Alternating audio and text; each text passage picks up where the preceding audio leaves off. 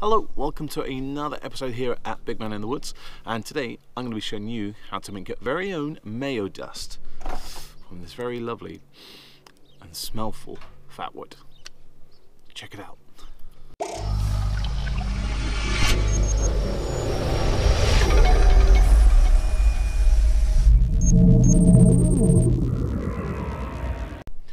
So as I said, today we're going to be making our own mayo dust, and mayo dust is made basically from shavings of this amazing pine resin fatwood, and fatwood comes from a pine tree that's been stumped down, so the tree is still growing, so it has all the lovely resins.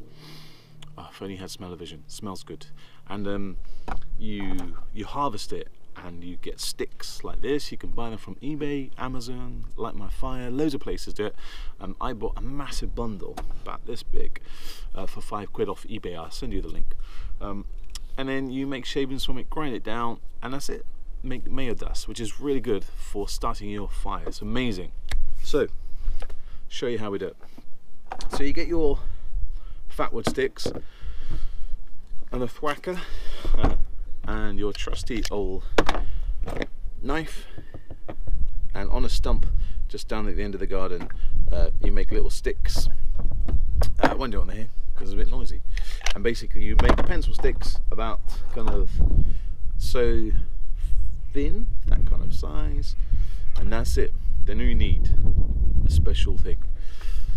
A pencil sharpener, bog standard pencil sharpener. Make sure it's a metal one, okay? Now, I've seen on YouTube and many other people do it. They do it by hand. They put it in and they scrape, turn it, and make shavings from there. Or you do it the manly way. You get yourself Sunday. Let's do a bit of DIY. You get yourself a drill, okay? So put the fatwood stick in your drill. It's easy. Take it nice and slowly, okay? Put it on forward drive. Take your sharpener.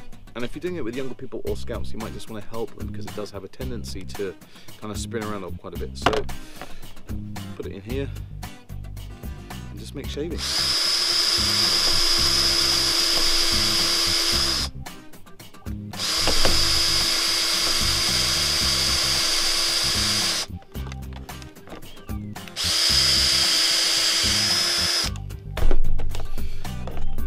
So we've got lots of shavings already in there. Make sure you don't throw all the extra bits. And that's it, simple as that. Let me come back. I've got a few more sticks to do. So this would be good just to spark it now.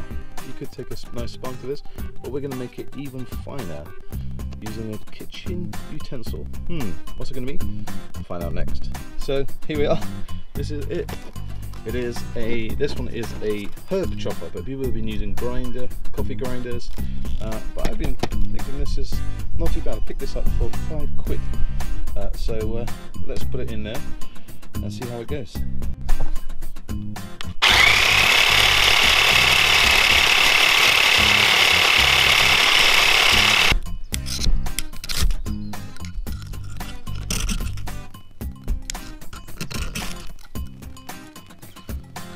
There she goes.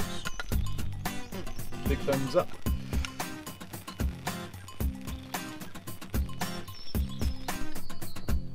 So there we go, guys. Mayo dust, as simple as that. It took me a bit of a while just because of preparation and talking to you on the vlog, but if you do it yourself in the garden, I would say 10-15 minutes max, and you got yourself some amazing, very smelly, in a nice way, mayo dust. Great for fire starting. Get your scouts to try it using sharpener and the drill. Until next time, guys, happy camping. It's Big Man in the Woods signing out for another vlog.